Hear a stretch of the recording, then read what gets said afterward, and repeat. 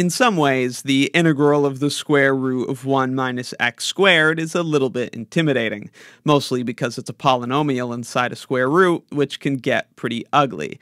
But you might recognize that there is some circle stuff going on here. In particular, you may recognize the integrand as being the expression for a semicircle of radius 1, that is, half the unit circle.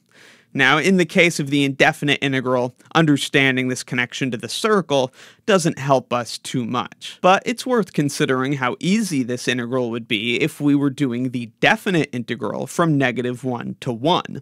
If we were integrating this from -1 to 1, well, that would just be the area under that semicircle. Since the semicircle has radius 1, and its center is the origin, that's why these bounds from -1 to 1 make this so easy. In this case, well, we know how to find the area of a unit circle, and then we would just have to cut it in half. Pi r squared for the unit circle is pi times 1, or just pi, and so for the area of this semicircle, which is the value of this definite integral, we would just have half pi. So pi over 2 would be the value of the integral.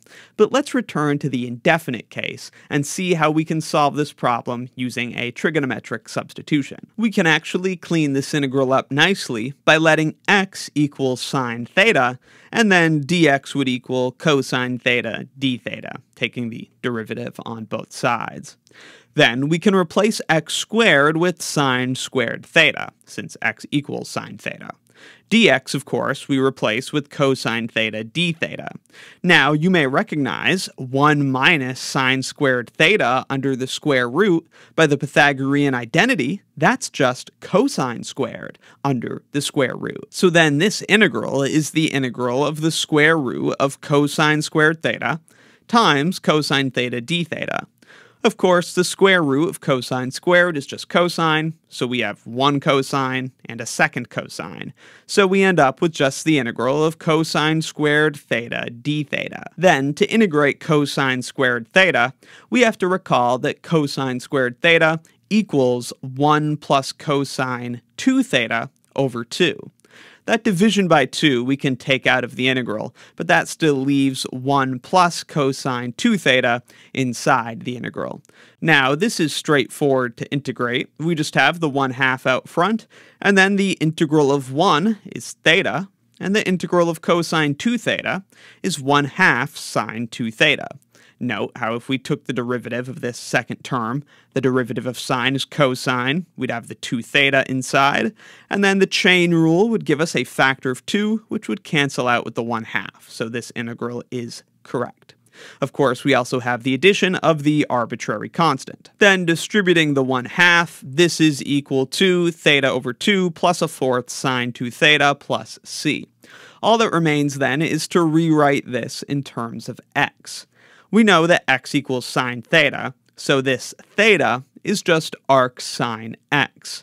As for sine of 2 theta, we'll be able to do some work with that by using the double angle identity. So solving x equals sine theta for theta, we then have that theta over 2 is 1/2 arc sine x. Now, sine of 2 theta is the same as 2 sine theta cosine theta. By making that replacement, this 2 times 1/4 becomes 1/2. And then, of course, we still have sine theta cosine theta. Now, we know that sine theta is just x, so that's straightforward. As for cosine theta, we have to consider a right triangle. Going back to the substitution we made and thinking about this in terms of a right triangle, if this is theta, then sine theta, opposite over hypotenuse, has to equal x. Hence, the opposite side could be x, and the hypotenuse would have to be 1. Then, by the Pythagorean theorem, that would force the adjacent side to be the square root of 1 minus x squared. Hence, cosine of theta is this adjacent side over the hypotenuse. The adjacent side is just the square root of 1 minus x squared. and divided by the hypotenuse doesn't change it. So cosine theta is root 1 minus x squared. Thus, we arrive at the final solution in terms of x. The integral of the square root of 1 minus x squared is equal to 1/2 arcsine x plus 1/2 x times the square root of 1 minus x squared plus c. Let me know in the comments if you have any questions, and be sure to check out my Calculus 2 course and Calculus 2 exercises playlists in the description for more. Thanks for watching. Stressed out, sweetie, I'm stressed out. Sounds like you've been stressed out. Tell me what you're stressed about.